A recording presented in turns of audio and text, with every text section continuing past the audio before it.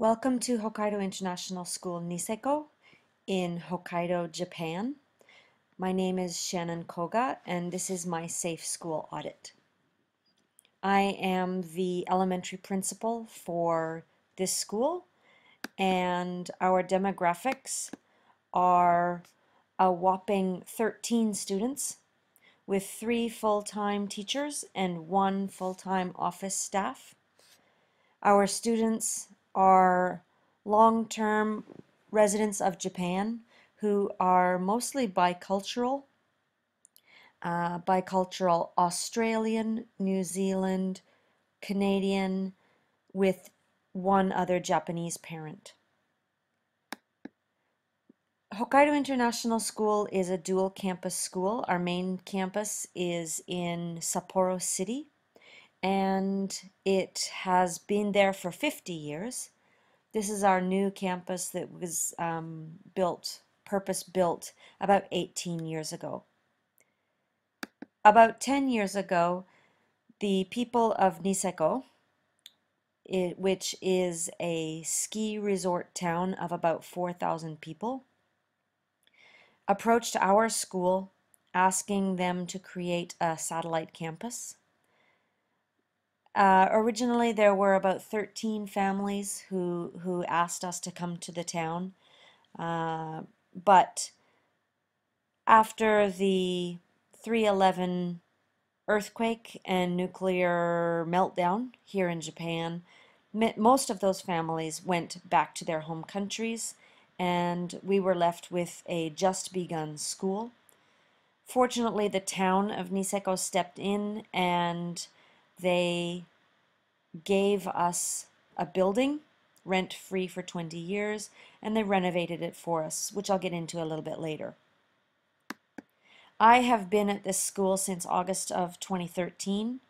Prior to that, I was a leader at the main campus, and then the most recent development is our school garden, which we created in May of this year.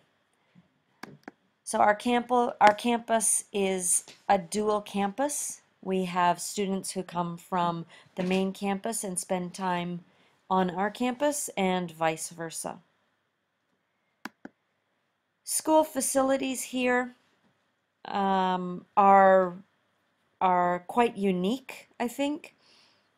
Because we've been given the building by the town, we're quite lucky in what we have. The school was originally a kindergarten, and it housed about 90 students in 3 classrooms. We currently have, as I said, 13 in 3 classrooms. We have multi-age preschool in 1 classroom, grades kindergarten to 2 in a 2nd classroom, and grades 3 to 6 in the 3rd classroom. Here you have those 3 classrooms. And the facilities, our office, which is in the main entrance, and the approach to the school. One of the issues in my audit of the school was not just the building, but the outside of the building and the use of the surrounding area. You'll see here, this is the visual that I added. The back behind the school where we have planted our garden, there are issues there. There are issues with the fire detectors being non-existent in the school, and a hazard, of course, to our students. Our building was renovated for us prior to going into the building, and so we're quite lucky in that we have all new heating system, new walls with magnetic wallpaper, I guess you would call it. and all new surfaces, both floor and wall. The town is responsible for the maintenance and upkeep of the building and of the grounds. The only issues that we have to take care of are day-to-day maintenance and items such as cleaning and daily services. The environmental conditions are one area that I found of concern when I originally did this audit. This is back behind the school next to the garden. We have the community shed there. It is locked permanently, and school has a key, as does the town. But next to the shed, you can see those trees. They're already leaning over, all about to fall onto the power lines that are right there. And the town has already been in to take a look at that, and they, as well, they're responsible for that upkeep. We can very quite easily talk to them and ask them to do specific things. However, one of the things that has come up just in the last 2 weeks has to do with snow. And while doing the audit originally, I did not really think of seasonal issues, and now I realize that that is something that I should have done. These are the fences being taken down for the snow. Being a ski resort town here, we have about 15 meters of snow, and the snow plows bring in all of the snow from our approach and push it onto the main playing field that we have. It's wonderful that we get a great big high hill for sledding, but in the process they remove all of the fencing around the school. The neighboring elementary school then has free access up the embankment between the two schools, and it can be a hazard to both our students and the other elementary school students. Winter has begun here in Niseko already. This picture was taken this week. It's our water supply for the summer out on just the playing field. In the winter time, one of the issues that we have is that this whole area is under about 10 meters of snow that's pushed in by this bulldozer. And of course, as it begins to melt, this particular water fountain becomes a hazard. This is what it looks like when snow is full on. The one issue that we have of deferred maintenance is the smoke and fire detection system.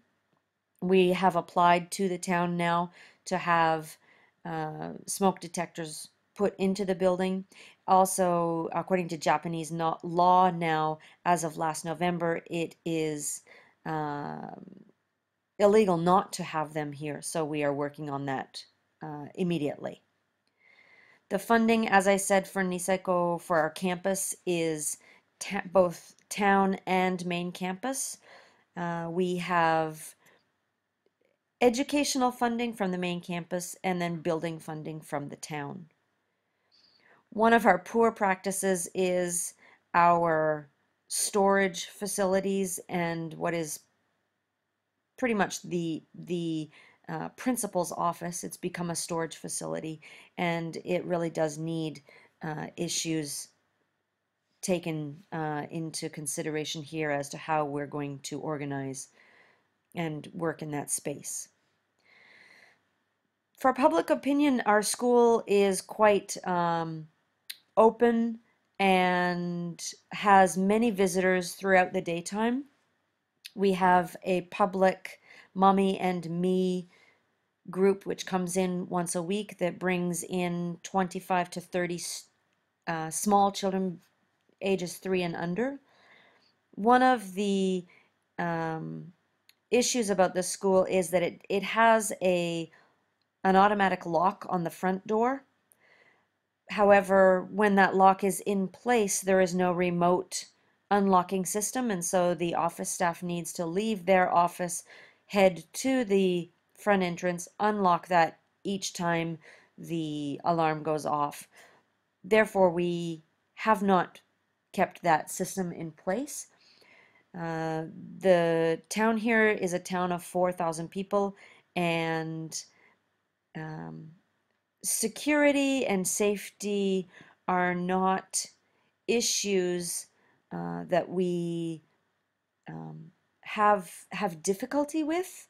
Uh, I think the idea that Japan is a safe place is very common, but our town of 4,000 people, really everyone knows everyone who is here, and so we're not really worried about having the doors locked or unlocked.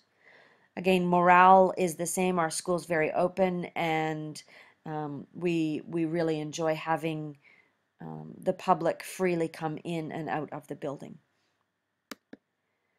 Lastly, is a transportation within our school.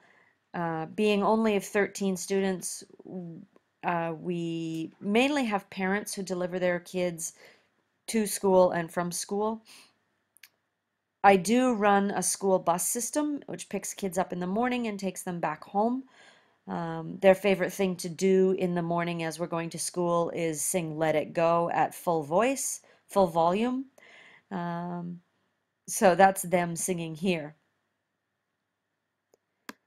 Lastly, this is our international and global town that we have here in Niseko, Hokkaido, Japan. We really set a precedent for ski resort towns and um, really setting a global standard, I think, on the type of inclusion that a town and a school can have, the kind of collaboration. And I encourage you to check us out on our website. Thank you very much.